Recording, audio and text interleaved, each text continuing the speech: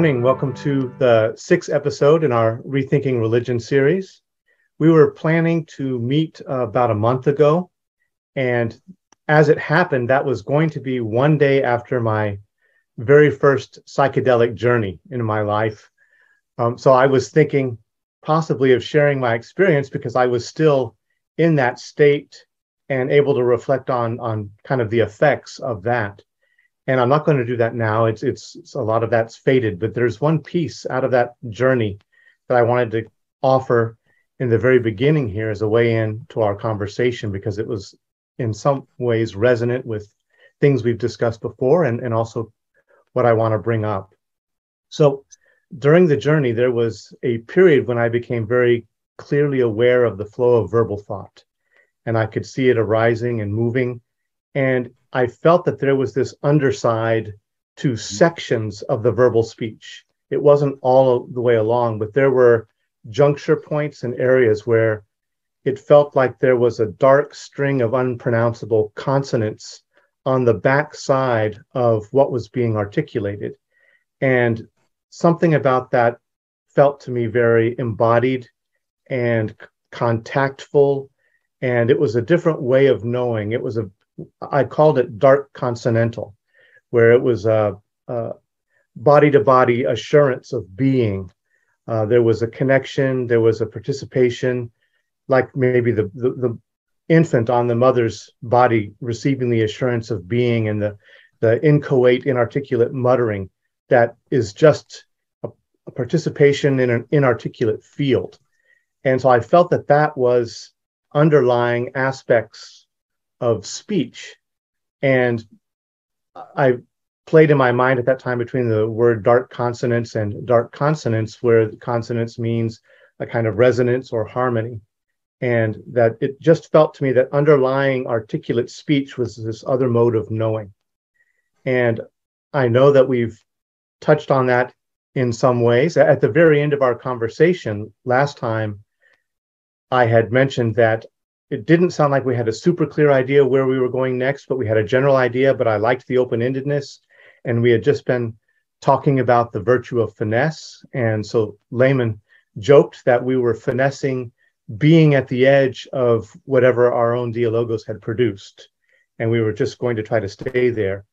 And to me, that's that dark underside, that we're finessing, maintaining contact with whatever is still implicate, still not yet unfolded, right? And we also talked about, at the very beginning of our conversation, Cthulhu as a patron deity, and the importance of being in contact with that which can shatter meaning and that which is unnameable, as inculcating the virtue of epistemic humility and the lightness of touch, which again relates to finesse, in my opinion.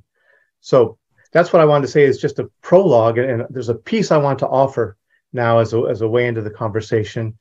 And it's from David Bohm's work. I had mentioned David Bohm's suspension as a possible virtue. And we were talking about that and finesse, and also this triad of virtue and virtuosity and virtual engineering. So this other piece I want to offer right now is more in the virtual engineering territory. And that's his project of the rheomode. And the rheomode is a verbal experiment that he got up to. He wanted to develop a more process-oriented, verbal, flowing form of language, flowing form of language. Layman knows from I've talked to him too many times, I think. In my past, maybe at the tender age of 20, I was inspired by Bohm to create a process and perspective-based language that didn't make use of nouns at all. And I spent a year developing an entire new language that was rooted in a different kind of grammar and perception.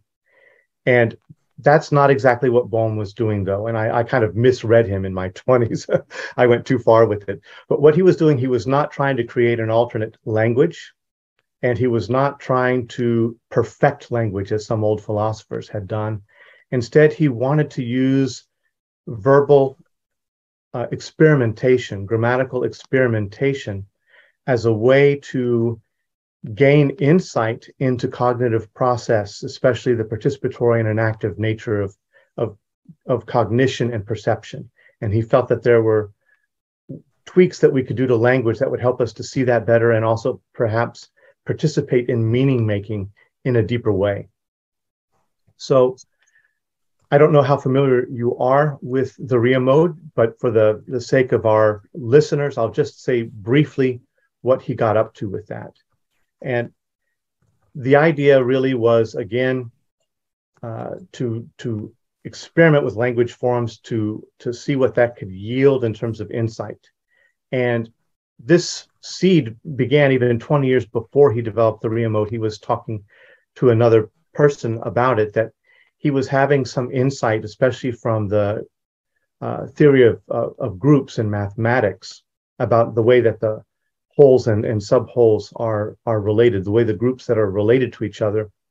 A group operating on itself will reproduce itself, and it may contain subwholes that reproduce themselves, but there's a kind of holographic mirroring or projecting among the different elements.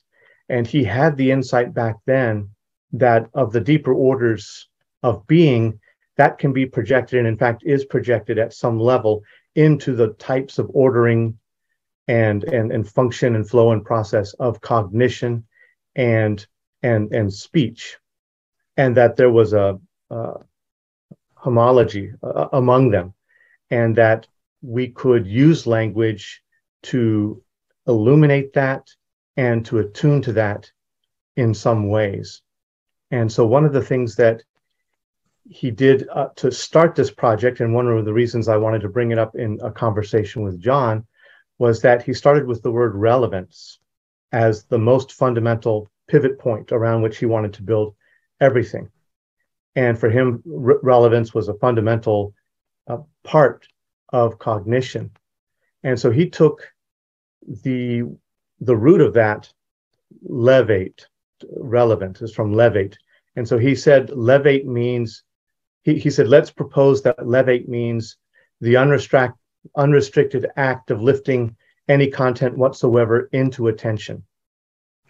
And so that lifting up into attention is unrestricted in the sense that it's not limited to the intentionality that's behind it, but that it actually can be unfolded in many ways, including attention to the act of lifting itself. So there's a recursivity that's built into it. And so then he would say, relevate is to lift up into attention again, especially through thought and speech. That act of lifting up into attention again, relevate. And if it fits the context in which it is lifted, then you will say it's relevant. To relevate is relevant. But if it doesn't fit the context into which it's lifted, then you would say to relevate is irrelevant, right? And so then he would unpack that further into things like irrelevation is this ongoing act of lifting something up into attention that doesn't fit the context. And so it's a failure of attention at that point. And attention, when it's marshaled in the proper way, can end irrelevation, right? And and then you can realign with, again, more proper acts of calling attention to something. And so that was a kind of frame that he built with relevance, but then he extended it to three other very closely related cognitive operations. One was just for perception itself, which he said vidate. So to vidate is basically to perceive anything at all. And revidate is to, again, return your attention to something, especially as prompted by thought. And then he did the same thing where you can see you can see whether what is seen matches what is, whether it's illusion or not. So you could say, to revidate is revident, or to revidate is irrevident. So you could again see there's the fitting, the master theme of relevance plays through all of these in a sense. There's a picking up on fitting there. And then he did it for division, where he would say vidate, then you can dividate, which means not to divide, but to see as separate, right? To see as two, to see as separate. And so there are cases where seeing as separate is appropriate and cases where seeing as separate is not appropriate. So there is redivident and irredividence, right? Where it's appropriate to see that and not appropriate to see that. And there are ways to go on perceiving division where it's not appropriate. And that is what he calls fragmentation and is part of the root of what he sees as, in your language, John, a meaning crisis for our times. He didn't have that language, but he was seeing fundamental cognitive fragmentation and loss of meaning throughout society as something he wanted to address with his dialogue and with his language experiments. And then ordination is another word that he used, where he followed the same patterns of how to perceive order and see if the order matches what it's held up against. And so the same structure. And there are many other words he used, factate, for making. He wanted to say that a fact is not a given property of an object, but it's something that's made. And there's the act of constatation, which is to basically go on reconstituting something as a persistent being. So in any event, he laid out all kinds of ways of playing verbally with perception and mining into the different structures of perception as a means of attuning and aligning ourselves to those deeper movements and bringing a kind of transparency to the function of thinking. Because, as he would point out, the very word in the saying is actually pointing to the action that's taking place in the saying of it. So there's this immediate recursive contact with itself that proper attention to these modes can bring you into. And this, for him, is part of the overall practice of dialogue and something called rheosoma, which I might talk about later, where it's the whole, bringing the whole body into flow with the larger context. And so that's what I wanted to bring up, is this act of speech as a religious act and as a cognitive scientific act, and that some of our inquiry has been turning on some of these things. And so I wanted to offer that into our circle. Wow, that's a lot. A lot that's really sparking with me. First, a question, Bruce, where is Bohm doing all that work, especially around relevance and making things salient and all? Like, what work is he doing that in? Is there a book, or is there a series of articles, or? The main place, or the first place that he introduced it and really unpacked it, is the book Wholeness and the Implicate Order. Right. And then he does take it up again in some of his books like Unfolding Meaning. Okay. I think I have Unfolding Meaning, and I also have his book on dialogue. I guess I'll have to get Wholeness in the Implicate Order. All right. Well, first of all, that's amazing. I didn't know that. He obviously didn't know me. So that's tremendous convergence on many points, which lends plausibility to my work, or his work and my work. So first of all, just thank you for doing that. That's impressive. I want to then go through, respond in sequence. I think that experience you had of the consonants and consonants, the underside of language,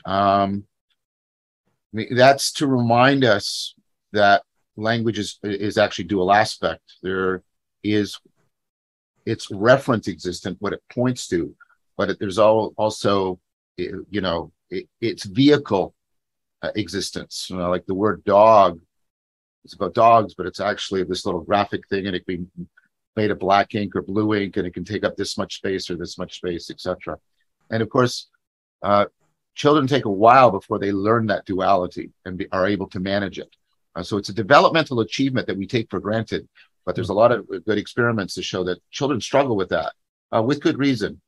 And then what happens is, and this is what the Stroop effect shows, is the vehicle tends to become like transparent to us. We don't see it, we see through it. So the Stroop effect is you give people a bunch of color words like red, green, blue, but the word red is in green ink, and the people have to say the color of the ink rather, and they'll go green, right?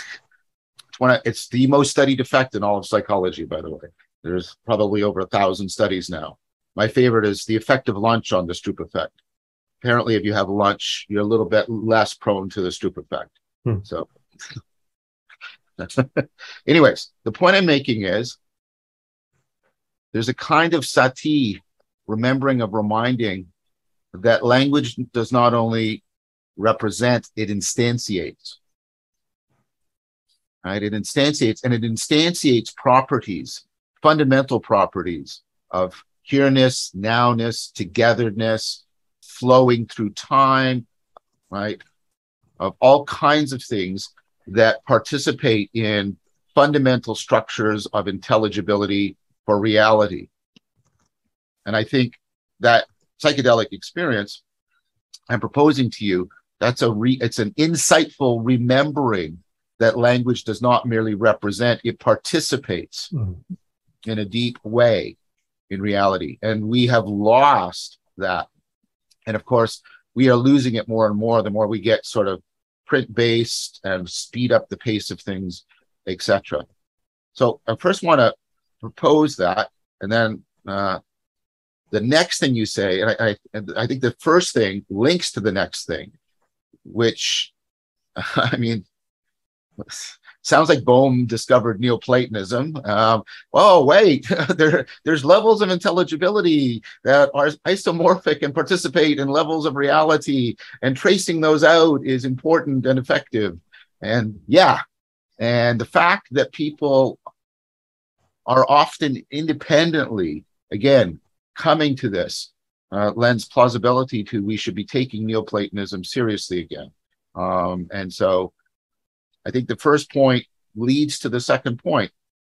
And then I think the connection you made between the second point and the third point is one I've been trying to forge right now. And that's, well, logos, the gathering together, so things belong together, the speech, the ordering of thoughts in logic, right? All of this is actually exemplifying relevance realization, that's the best interpretation of logos. We can find relevance between, we can find relevance as implication between propositions in our inferences, and that's logic, but we can also find relevance between features and a gestalt in our perception. And of course, speech does not speak about relevance, it exemplifies it. It exemplifies relevance realization. It participates in logos. And then the fundament and the idea, and I'm not going to review all the arguments I've made about how relevance realization is deeper than logic, it's deeper than computation, it's deeper than representation, and it actually instantiates fundamental properties like analogous principles to the principle of evolution and the principles by which potentiality is actualized in reality. Or because if it doesn't, then we're sort of locked into persistent and inescapable skepticism and solipsism.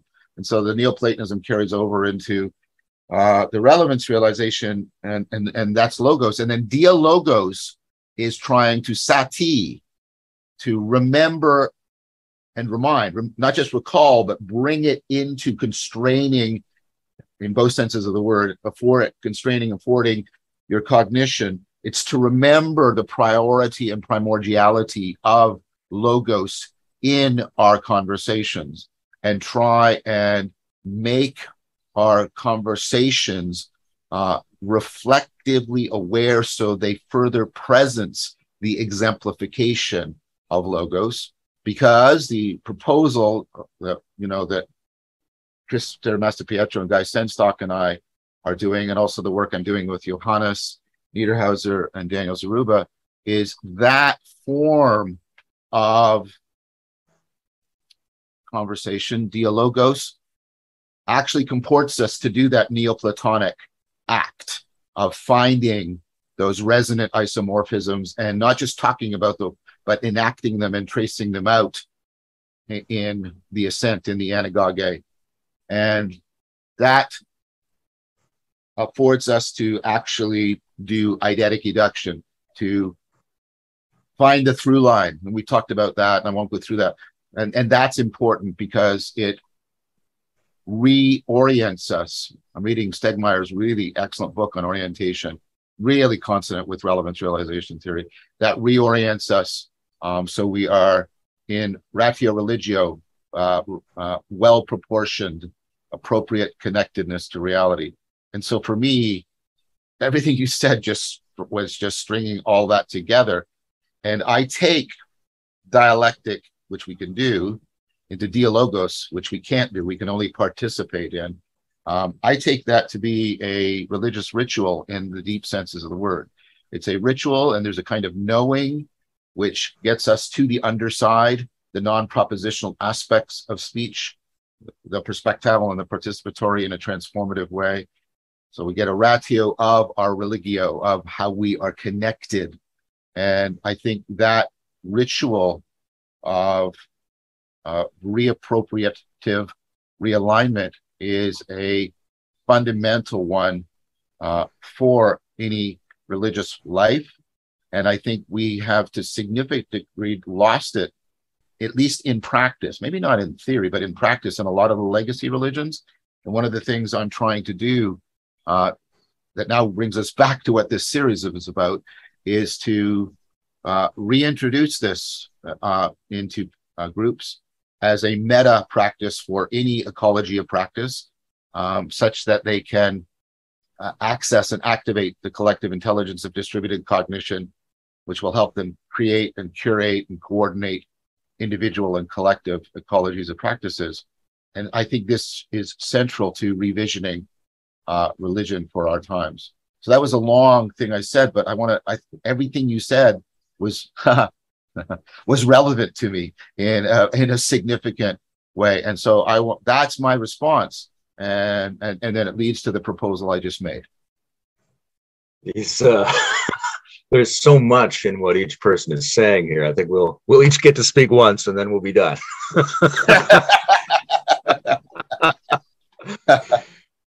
Yeah, I resonate with all this stuff, and where my mind goes is to a couple of religious functions, I might call them. It seems to me that virtually every religion I know of has some variant of the tale of how primal telling works, right? The most famous one is in the beginning was the word.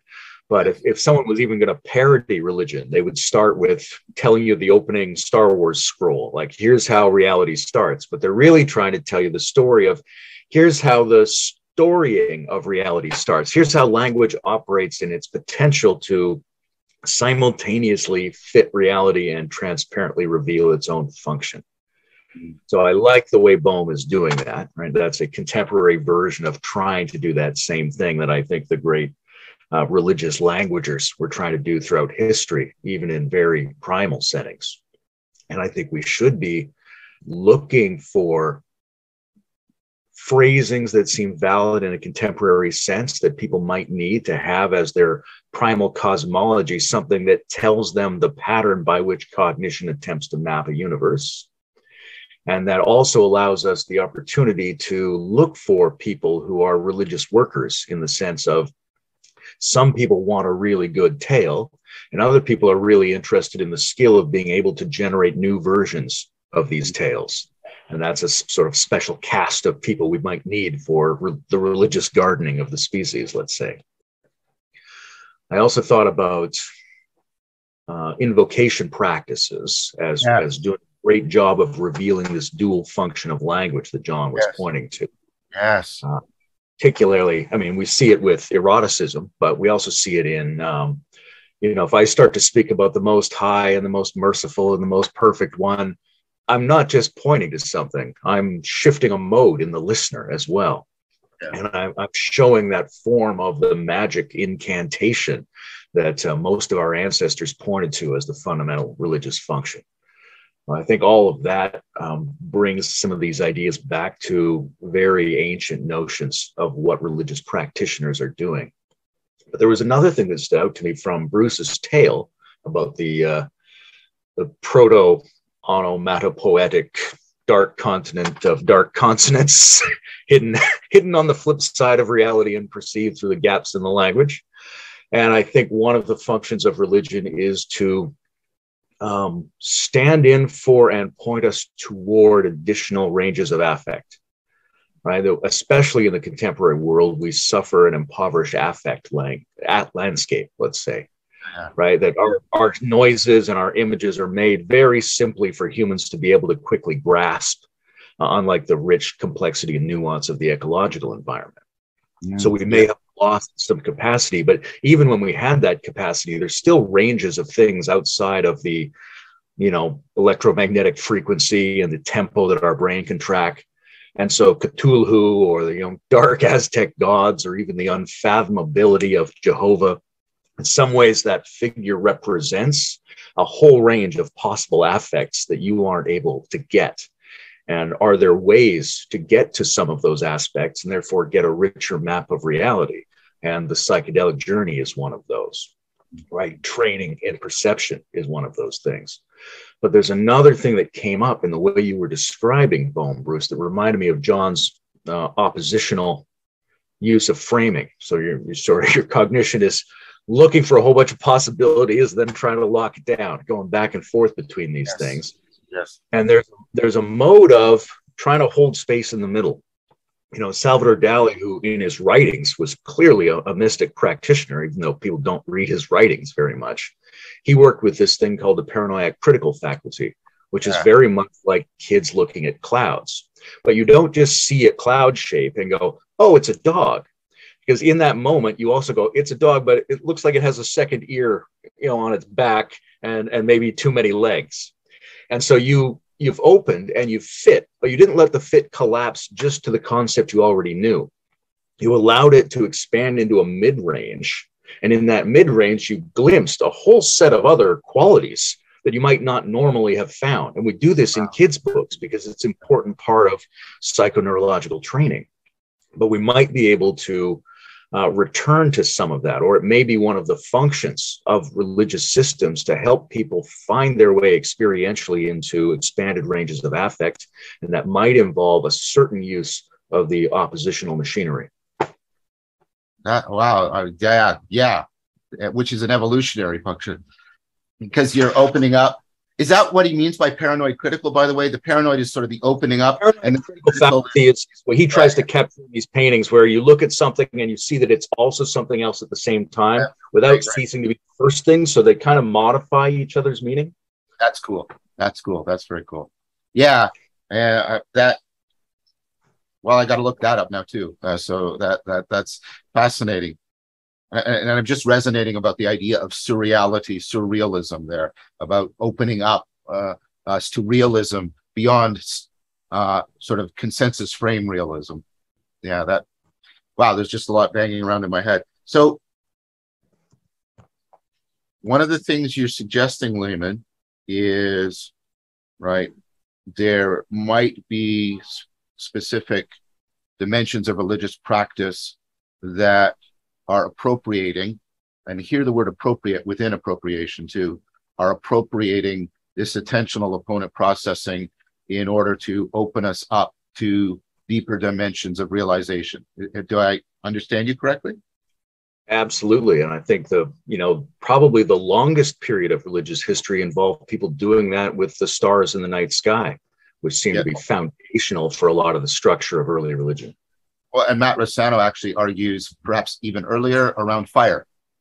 The fact that we have a shared focus of this thing that you can see forever, so many things in it, and has a life of its own, and seems to be warm the way we are, and has the ability to generate light the way this you can. And he says we might have meditating on fire might have been natural to us because creatures that are fascinated by fire can overcome the fear of fire. And so we'd be selected for that. And then that drove an expansion and flexibility of working memory. And of course, Zoroastrianism has fire right at the core. And so I think, and I tried to argue that in, I think, one episode of Awakening from the Meaning Crisis, that I think there's a loop. I think we evolved the capacity for this reflexive, not necessarily fully reflecting, but we have this metacognitive ability to monitor and manage the dynamics of our attention in a way that made us more human, but then also made us more intrinsically interested in that manipulation of attention that enhances, that creates ratio religio, and then you get that loop going. And that's where religion, one function of religion, lives. And I think that's right. And I do think, I mean, it's clearly the case in Buddhism, right? Like Buddhism is all, like, that's its core thing. Well, one of its core things. Ethical practice is another one of its core things. And good reflective aspiration is also, but it's one of the three main parts of the Eightfold Path. Taoism has it in it tremendously about, and then we're realizing, of course, that Christianity, insofar as it makes use of the Neoplatonic tradition, also has it in it. And then therefore sort of Sufism and Kabbalah, right? And so I think there's just a lot of converging evidence that, and I think it's also in shamanism. I argued that in Awakening from the Meaning Crisis. So, you know, I think it's just primordial and profound. And it struck me so powerfully when I learned about this, you know, because of how little of this I was exposed to in my Christian upbringing. It was all about assent, assent, like agreeing, affirming, committing yourself to the truth of propositions. There was a little bit of singing, right? And I guess a little bit of attention when we did communion, but it wasn't even considered the Eucharist. It was just, it's just a symbol. It's always struck me odd about that aspect of Protestantism. The Eucharist is just a symbol of Jesus's body and blood, which are just a symbol of, but you don't care about symbolism.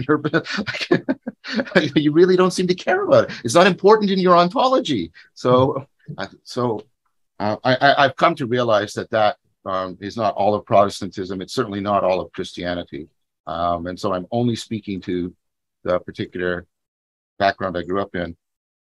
But I do think I'm not bringing that up just for autobiographical masturbation. I'm bringing it up because, right, I'm trying to say that there's a reason why that Protestantism existed and emerged and is powerful. And that's because, again, of the propositional tyranny in the culture as a whole. And so I think, again, to return it back to you, Bruce, one of the things that psychedelic experience did, and why it might have had a significance, an affective significance in both meanings of the words, also to pick up on what Layman said, is because of that sati of the non-propositional, but also the release from the tyranny of the propositional. I think that's a very, very significant thing. And so there's two things that reliably reduce the Stroop effect, which is how we have internalized into the guts of our cognition the tyranny of the propositional, right?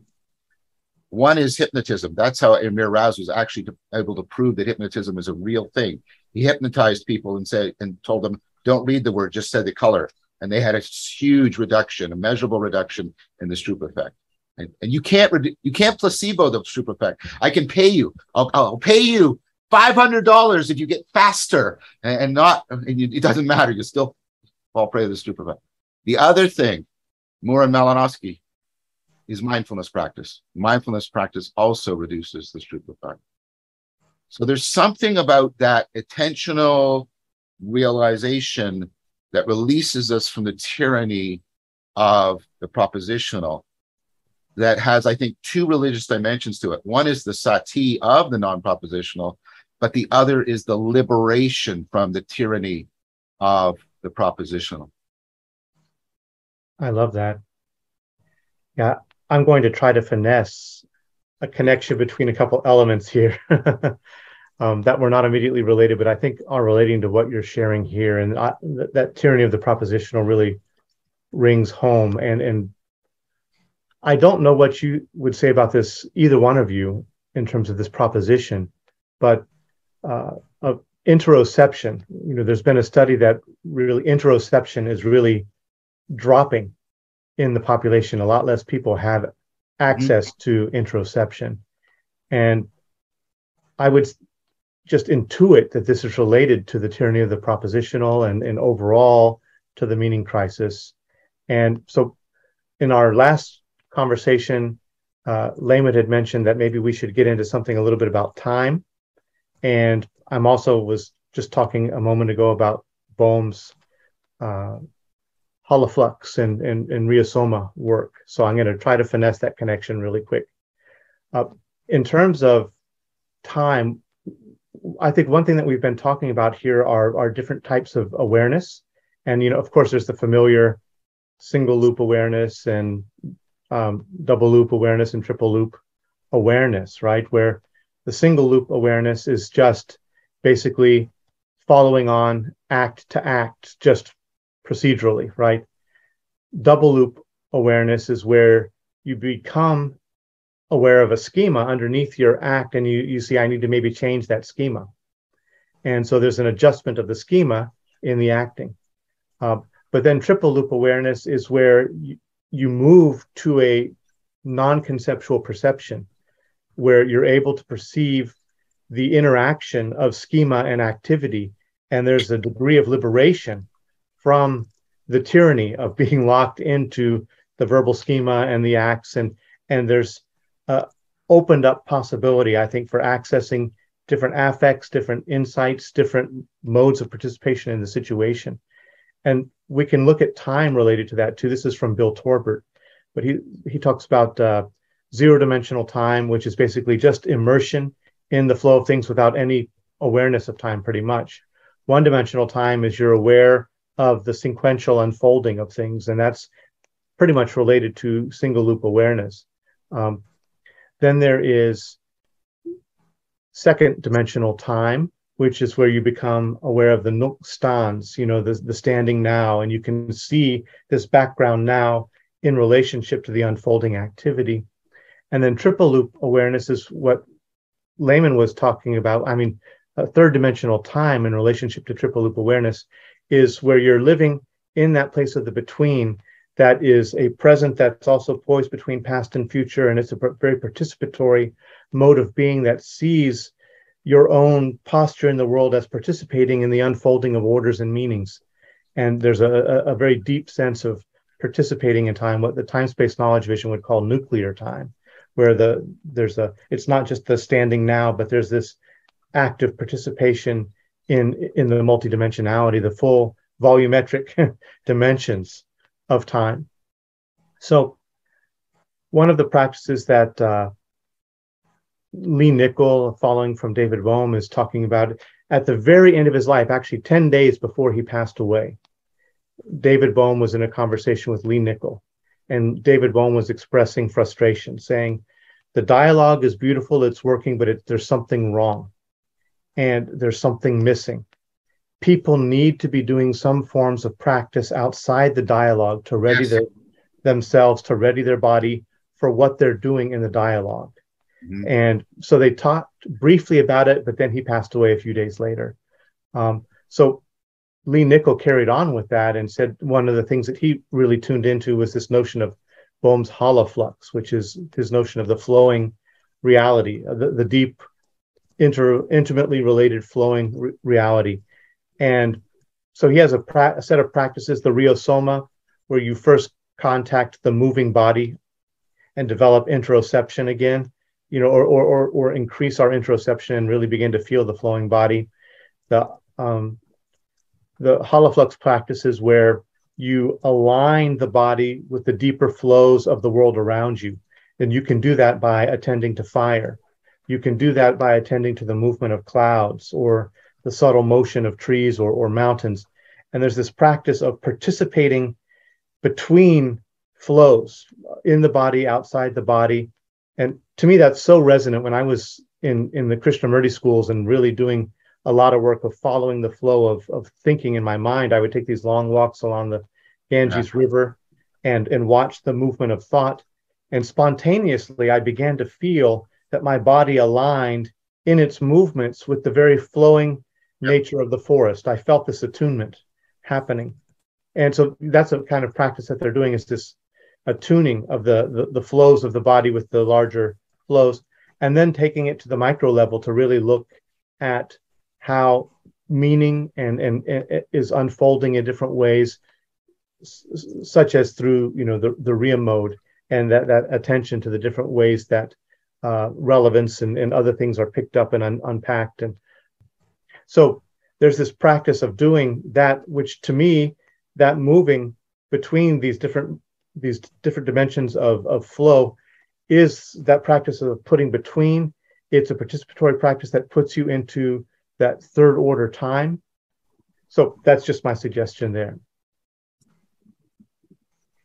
That's well, I mean, when Guy and Chris and I do the circling into dialectic into dialogos, we first give them a meditative practice where they're centering, and then and they're picking up on their interoceptive sensations. Interoception, by the way, is predictive of your ability to pick up on other people's mental states. Interoception going down is bad because interoceptive reduction is a predictor of psychopathy, of people being psychopaths. And of course, all along the continuum of being incredibly self-referential, like narcissism. So part of the general meaning crisis tsunami. But then I take them through a contemplative practice, a Neoplatonic contemplative practice, making use of Neoplatonism and John Russo's work, and get them to pick up on the rhythm of process, and then the melody of patterning within and without, and its musicality, because music is within, and then the harmony of principle, getting exactly that attunement. And then we do the circling practices where they attune with each other, and circling relies on interoception as much as interception. And then we do a philosophical contemplation where they learn to do that with each other and with the text. And then we do a paraphrasing practice, so you get really good at listening and attuning. And then we take them into the dialectic, into dialogos practice. So totally. And we're trying to add other things. We're going to do a second tier in which we put in some projection and shadow work. And then we're also going to do we're going to create a variation on Socratic dialogue. So whereas dialectic into dialogos tends to be very apophatic, Socratic dialogue tends to be cataphatic, and then you're trying to get the hyperphatic between them. So I think it goes both ways. You need to have this whole running ecology of practices that generates a pedagogical platform into dialectic into dialogos. But then dialectic to dialogos needs to be curating, the ecology of practices. That's actually how I would build on Bohm's proposal. And I've got to now read Lee Nichols. Boy, Bruce, you just give me a ton of stuff I have to read. And I'm reading so much right now already. But yeah, I mean, again, converged on that independently. I'm not aware of Nichols' work. But yeah, I think that's absolutely right. I think, again, I'm very critical of the way we have reduced mindfulness to meditation. And for all of the good work that Kabat-Zinn did, his definition of meditation does not really tap into the dynamics of attention or make foreground or explicate the importance of interoception in a mindfulness practice. The body is pretty much left out, and he talks about paying attention to the present moment. No, mindfulness means paying attention to how you're paying attention to the framing. So I'm really worried that we have reduced all of this to one practice, and then we've removed the body. Geez, we love doing this, right? We've removed the body from the meditative practice, and we call that, and now mindfulness is becoming Mick mindfulness, where the function of it is not transformative, but it's to make you sort of willing to accept whatever mistreatment the corporate world is inflicting upon you. That's its job and its function. And I think one of the things religion should do for us is help us to deeply sati, remember, recover, reappropriate, reactivate, reinvigorate that full thing you just described, that whole progression. So that would also be one of the functions of religion for today. There is something in Western culture that drives us into a deep forgetfulness. And of course, that's Heidegger, right? But drives us into a deep forgetfulness. Religion has to be a deep remembering of everything that you said. And we have tried to do that in the workshops. And the impact on people is like really, we've done 3 now, and we're going to do another one in October. It's powerful. It's profound. So I'm just taking what you said and that refinessing. Maybe we could make a new word, right? Of all of that. I think that's something the religion that we're talking about needs to make central. So we're actually recovering quite a few important functions for religion. We've been very critical in some ways, and then we've been talking about it responding to nihilism, helping us to grieve the death of God. But now we're coming in at, but what does it after that? Let's call it therapeutic work. What does it do? What are some of its functions? And I think, so to me, this is what the logos of this conversation is doing. It's sort of like, here's an important function, here's an important function, here's an important function, here's an important function. Yeah, and the functions have gravitated around language and embodiment. Yes. It's interesting to think about a declining civilization of interoception that is simultaneously coupled to a very powerful production of interoceptive training in small group contexts. Yes. Almost like the 1% economically. We may end up with a lot of people in collapsing capacity and some people with really spiking capacity in this regard. Yes. I was in a meta game podcast with Daniel yesterday, and we talked about somatic interoception as one of the key underlying proto skills for generating an ecology of practices and also helping to validate an ecology of practices. Yeah. I think there is this, I resonate with Bohm's deathbed warning very much.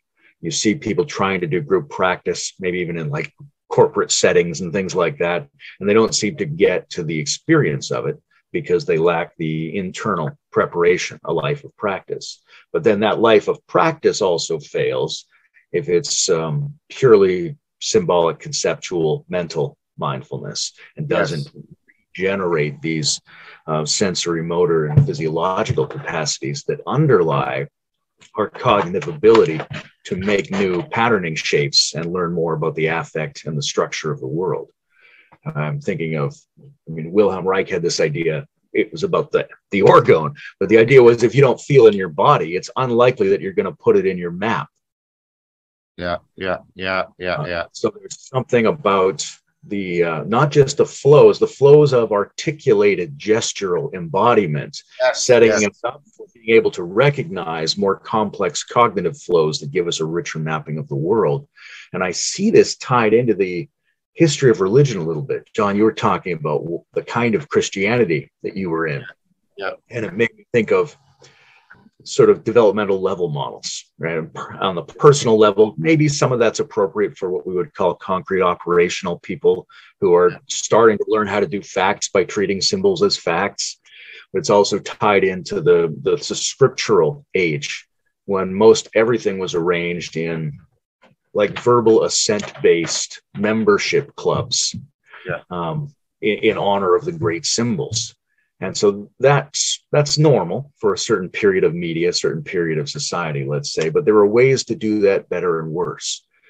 And I don't want to paint any general religious group with a single brush, But we see something in the Judeo-Christian Islamic culture, which is a bit like a withdrawal from the embodied dimensions of life. You get very abstract, the unspeakable name, and we can't do the depiction, and it's all about the symbols, and it's all about the scriptural text. And in other versions of what we would call mythic membership religion that we see in Vedanta or Mesoamerica or High Egypt or something like that, we see a lot more affective richness. And I wonder how much that's tied to a certain small set of practices, the way they use language, the way they use yoga or some other physical training to open the bodies up, psychedelic compounds of various kinds, but a general technology of affective expansion through the body that allows us to become more capable. And that cultures that had that may have had mythic membership religion that was much richer and more comprehensive than the one that sort of narrowed itself down in European history. Mm. Yeah. That lands well with me. Yeah. Yeah, I think about in some traditions, there's almost a turning in. There's the narrowing to the text, but then there's a turning into the text to find the way back into the body. I can think about some Kabbalistic practices and things like that that dive through the text and through the letters back into the experience of the body, maybe recognizing that paucity that's there, or maybe never having lost it, but just finding another channel in. But I agree generally. Some of the anemic forms of religion that I encountered in my youth were very distressing. In my teenage years, I had this kind of mystical experience after some tragedies, and I sought nurturance in the existing institutions around me and couldn't find it. Couldn't find anything that actually could recognize any of the forms of experience that were bringing me to religion in the first place. Jonathan Sacks, I don't think he has any relation to Oliver Sacks. Jonathan Sacks, I believe he just passed away, in The Great Partnership, talks about when the Greeks flipped reading order. So reading was, in Phoenician and Canaanite and Hebrew, it's right to left. And then initially the Greeks were doing this, they were doing this, which is really, and then they standardized it this way, left to right. And then the Romans picked that up, and that goes in, right?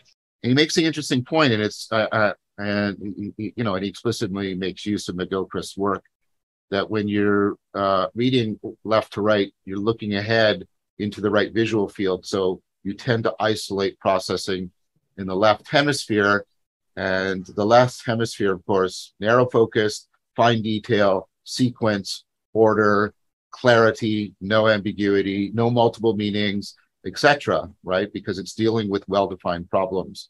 And the right hemisphere, which deals with messiness, ill-definedness, complexity, novelty, emergence, is background. It's the master and his emissary, right? Blah, blah, blah. We know all this argument. But the point that I'm tracing it back to literacy, right? And the fact that it is so ingrained in us. Stroop effect again, by the way, right? I can put up letters and say to you, don't read this word, and you'll read it no matter what. I don't even have to say anything. You'll read it, right? Because literacy is so empowering. But the other side of literacy is the way our literacy, just because, and think about how that can happen, how just little things within a psychotechnology can, right? Because we read left to right, we're prioritizing the left hemisphere and backgrounding the right, and then that can explain a lot of the preponderance of the features we're pointing to in what Bruce has called anemic religion, and that's why. And I mean, scripture over sacrament was, one of the clarion calls of the Protestant Reformation, and that is such, let's try to make religion a well-defined problem for which we have formulas of response. And the fact that seems so natural to people, and then if you say, well, would you do that in your other important relationships? Like, would you try to do that with your friendship or your relationship with your romantic partner? And they go, no, that would be insane. And then it's like, you think you can do that with reality and ultimate reality and God? Like, and sometimes I'll actually do that sort of Socratic move on people, and I can tell that it just sort of like does not compute, right? It just sort of rumbles around in there. Sometimes it opens people up. Other times it's like, no, you know what you see. I'm not trying to draw a direct comparison, but what you see so many people doing in the Platonic dialogue, they basically get away from me, Socrates, right? Kind of thing. So I think it's plausible that, and this goes right back to your psychedelic experience, we haven't paid attention to the underside of at least our literate language and the way it is affecting an important kind of tyranny of the propositional, and even of all of the associated cognitive functions that are sort of left hemispheric dominant. Yeah. And again, I wonder about how deeply that cultural cognitive grammar of Protestantism, you know, Weber, Heidegger, blah, blah, blah, blah, right? It's been, right, woven into this, into our sociocultural framing, and how, whether or not the way our religions are now within that framing have the capacity to recover the non-propositional sati and to liberate us from the tyranny of the propositional. Because of that, I mean, it's because of the pronounced and widely permeating effects of literacy, numeracy, calculation, computation, conclusion, clarity, and for at least hundreds of years, Christianity, well, probably thousands, but especially since the Protestant Reformation, Christianity has been interwoven with those, and the Counter-Reformation within Catholicism. Eastern Orthodoxy is a different thing, and that's why Jonathan Pajot, I think, is so provocative to so many people. I just wonder if the legacy religions are up to it. And this returns us again back to the theme of this series, which is maybe there's something about that God that has to die and that will be grievous to us because we are so enmeshed with it. It will hurt, but it's really important to reinventio these much needed religious functions. That's such a powerful concluding statement. It's like hard to say anything else.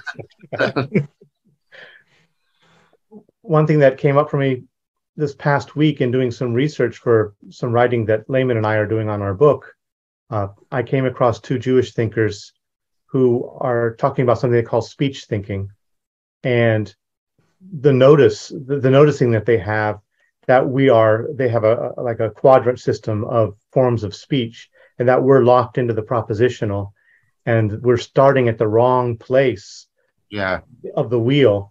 And they say that we need to start with the imperative and then move through a different cycle.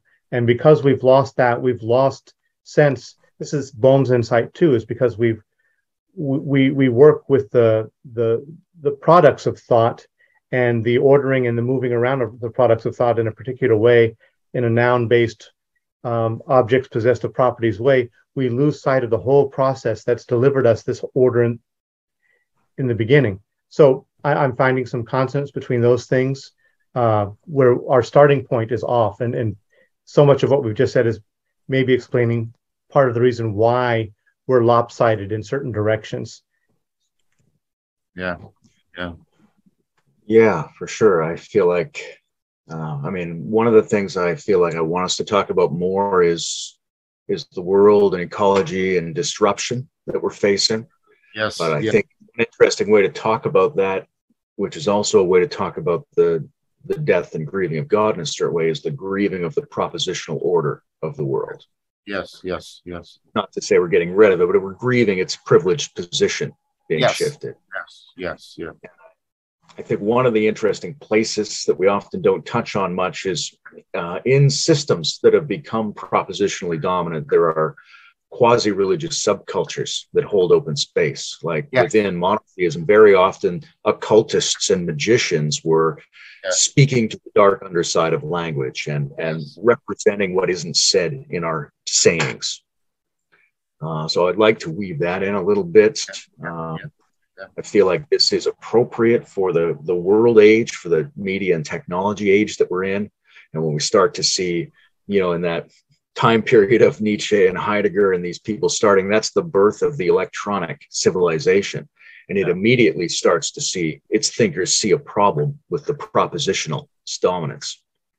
And that, for me, that weaves into short points. I'm doing a course on that. I don't know when this video is going to come out, but non-duality in the network age for parallax. If people looked up parallax non-duality course, they'd probably find it. But it's going to try to look into what does spiritual and religious practice look like under the conditions of digital networks, social networks, neural networks, mycelial webs. When that's the basic patterning of the world for us now, what does that do to our religious and spiritual expression? And not just the way we talk about it, but the way we approach it in an embodied way. And now that I've plugged my own course, I also want to say that John and Jonathan Pajot and a couple other people are going to be here in Thunder Bay in the middle of September. I don't know if there are seats for that still available, but there are. Anybody who comes to that, I'll be around for a conversation or a coffee or whatever anyone needs. Thank you for plugging that. Jonathan will be there, Jonathan Pajot, Paul Vanderklay, I'll be there. There's Richard, I can't remember, I never remember Richard's last name. I haven't met him before. I don't think I've even spoken with him, maybe briefly on a video.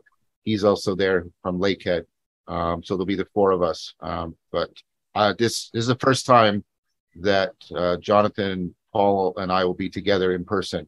And I've already experienced, Layman, we just experienced it at Respond. Coming together in person just takes things up a notch beyond what you can accomplish in virtuality.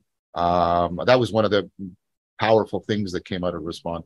So I think it's a safe prediction that something's going to really catch fire when the three of us are physically present together. So I strongly recommend people, if they're interested in what's happening in this corner of the internet, and I include you two in this corner of the internet. I think you properly belong there. Then you've got to come to Thunder Bay. It's going to be amazing. It's going to be amazing. I want to pick up on one other thing, and this is also with Respond. And Layman already alluded to it from the cognitive, experiential, affective side about how we're into these simplified environments of supersalience and at the expense of complexity and depth that are very orthogonal, if not oppositional, to the kind of complexity of the ecological world. And of course, we know that we shouldn't be opening up a further gap because that propositional tyranny is already killing the planet. And now we're exacerbating it even more. And I just want to put it that to turn it, like, not to turn it around, but to get us to look from the other pole. I think the religion that we're trying to portend and perhaps help give birth to has to take X risk factors as central, right? That the primary domicide that we're facing, remember how the Hellenistic philosophies were born during Hellenistic domicide and the axial religions after the domicide of the Bronze Age collapse. We're facing a domicide that is comprehensive of an ontological order greater than those other two, which were already pretty overwhelming for people. And so I think we have to take all this functionality that we're talking about, and it has to be, in order to be properly practiced, it has to be practiced for its own sake. Because if you try to make it instrumental, you're doing the very thing to it that it is trying to get out of. So we're in a weird paradox. We have to do all those things for their own sake, and we have to do it for the sake of saving the world. And part of what religion needs to do is, how do we properly live that sort of paradoxical thing I said, where we have to do these practices for their own sake, or they won't take on life. But nevertheless, we have to be doing them for the sake of saving the planet. And how do we get that so that we can live into that paradox properly and appropriately? I put it to you that that's a bit of a meta task that we're facing. Intrinsically rewarding practices that have the side effect of saving the world. But you don't want to have a side effect orientation, right? You don't want to, I don't pay attention to the fact that the world, I'll just do my practice. Like that's right. Yeah. It's kind of like, the trying not to try. We're saving the world without trying to save the world, but by not trying to save the world, we're actually appropriately saving the world. And we can say sort of pseudo-Zen things like that. But I think that's something that, well, I'm sort of wrestling with it. Because that's what one of the things that is coming out for me from the Respond retreat that Layman and I and a bunch of other people attended, which is how do we do that? Because if we make all of these things instrumental for saving the planet, in one sense, that's absolutely what we have to do, but we will actually kill them because they can't be pursued or practiced instrumentally. But if we do that while ignoring the most important domicile we're facing, the religion will fail in a more fundamental sense. So we're trying to avoid two kinds of failures. We're trying to avoid the crippling failure of instrumentalism, but we're trying to avoid the failure of not responding to the domicile that is threatening us right now. That's really resonant. And earlier when we were just picking up that theme of grieving the death of God, yes, actually, one of the things that I was thinking about that time was grieving the state of the world and grieving the overall collapse of so many different systems and our impact on so many different things and the domicile that you're talking about. So I think that's a nice circle to complete, because we focused in on especially the death of God, and possibly, as Layman's just bringing in now, thinking about the death of our idolatry of the propositional, but rounding that back out to really reflect more deeply on how we participate in and respond to the broader global living situation. I think that's really beautiful and vital. And I guess since everybody's plugging courses, I want to say something too, just put it out on the internet. I really wish I'd been able to go to the Respond retreat. That would have been lovely. Yes. I'm at work, in my work, I'm about to lose my job in a couple months. And so I'm going to have a lot more time for retreats while I'm looking for a new way of being. But in November, no, actually, it's going to be in October. They moved it in October. I don't know if I've mentioned to you, but I'm giving a keynote speech at Stanford University. Excellent. Post-metaphysical spirituality, and leading 3 days of workshops on Kumye Yoga, kind of embodied practice. So that'll be one thing I'm doing with them. And then putting together a course on post-metaphysical spirituality for the Integral Life Organization. And then also hopefully developing a course on kind of a yoga of the senses and relating it to some of the stuff that we've been talking about regarding the rheosoma and the holoflux and things like that. So, but yeah, I agree with what you say, that there's great potential for some sparks if we can all get together and practice in the same place. I think I will be at the WTF conference in Sedona with Layman as well in November. What's the WTF? They didn't know, I think, that it stood for something. For them, it means what's the future? It's an integral spirituality conference. Yeah, unfortunately, I'm going probably both to London and then to Chicago in November. So I don't think I'll be able to do that. Gentlemen, I need to go, but it seems like we've done two sort of circles, and I feel like what we've done today is very complete. I want to thank both of you. This was really helpful for me, and like even that last point I said, this conversation helped me crystallize that in some important way. So I want to thank I want to thank both of you. Very rich, very rewarding. Yeah. Thank you both. Thank you. Thank you. Good to be with you again.